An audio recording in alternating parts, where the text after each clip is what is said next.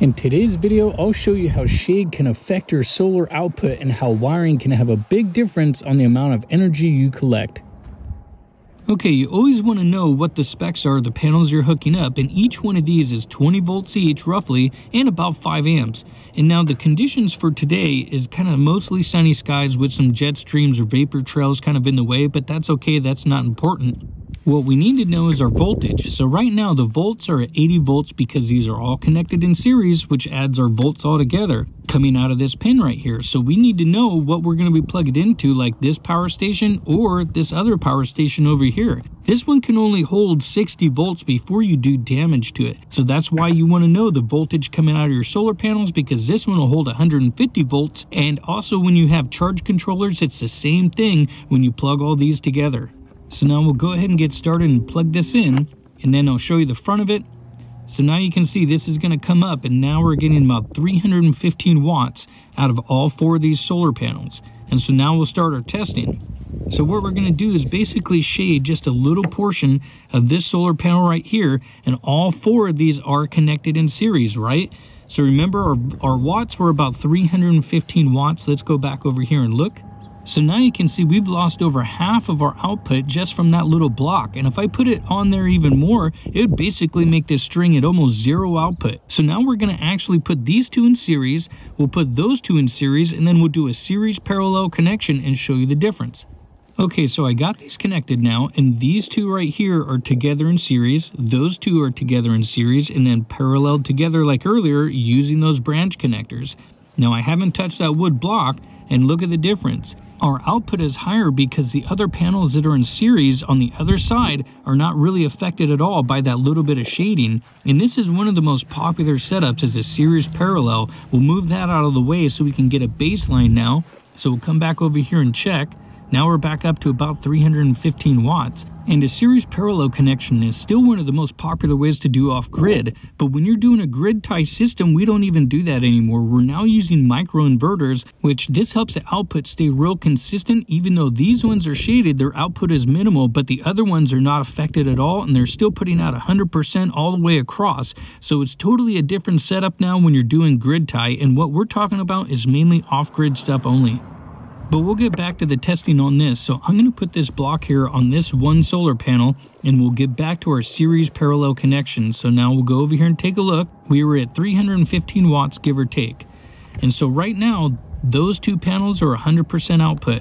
These 2 panels right here are basically dead, and I'll show you what I mean. So I'm going to put this block right here, and so now this one's covered, and so is that other one. So those 2 are basically 0 output. Still 160 watts coming out from the 2 panels over there, so they're putting out about 80 watts each. So now we'll go ahead and do another demonstration. I'll show you what I mean here. We'll take off one of these blocks real quick, move this out of the way, and now see, 160 watts still, nothing has changed. Again, series parallel, so those 2 panels are not affected. So I'm going to come over here now. So what's going to happen if I put this block here? You have any idea? So will we have output because these 2 in the center are open, or will we have no output because these 2 are in series and so are those 2? And look, 0 output. So because a series parallel connection, it takes out the ones that it's connected to. So since those 2 are connected together, basically it cancels each other out and it's at 0. Same thing with this one. Those 2 are connected together and it's at 0. And I'll show you the difference here in a minute. So let's pull this off real quick. And now what happens? Those 2 are going to start putting out power, right? So if we look over here, now we're back up to about 160 watts. Again, series parallel. Okay, so now I've hooked all 4 of these panels up in parallel. And what does that do? That increases our amperage, so 5, 10, 15, 20 amps, right?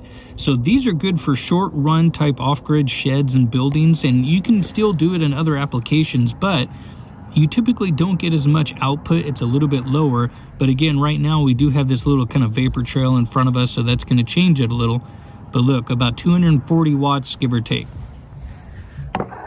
So now we'll put this block down, and if this was its series connection, it would basically be no output. And so now look, we were at about 230, now we're at about 195 as far as wattage out. Let's do it again because that vapor trail is kind of moving. So take a look. Okay, 260 watts now. So we'll come back over here. Let's put this back down. And so one panel has now been affected, and we've lost about 50 watts. Now, if this was series parallel, we would have been down to half. So let's grab this one and put this here. So now what do you think our output's going to be, give or take? We have two panels that are blocked, so those two are dead. But remember, in series parallel, this was a 0 output configuration. But now in a parallel configuration, we still have two open panels giving us full power, about 75 watts each, give or take. But what if we move this one over here, kind of get this up and over? Okay, so now that this is here, set that back in place.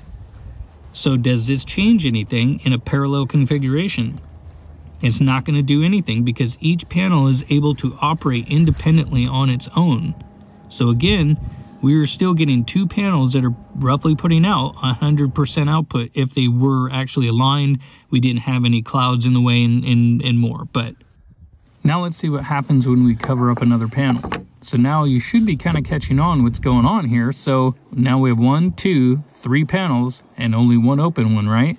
So in any other configuration, this would be dead. But in a parallel configuration, it operates independently. So we're still getting, look at that, about 80 watts. That's because, you know, sky's kind of cleared up a little bit, so we're getting more output. But this panel is not really affected when it's in parallel. But if we cover this up, well, we've lost about 20 watts there. Put my arm on it a little bit more, and probably lost a little more.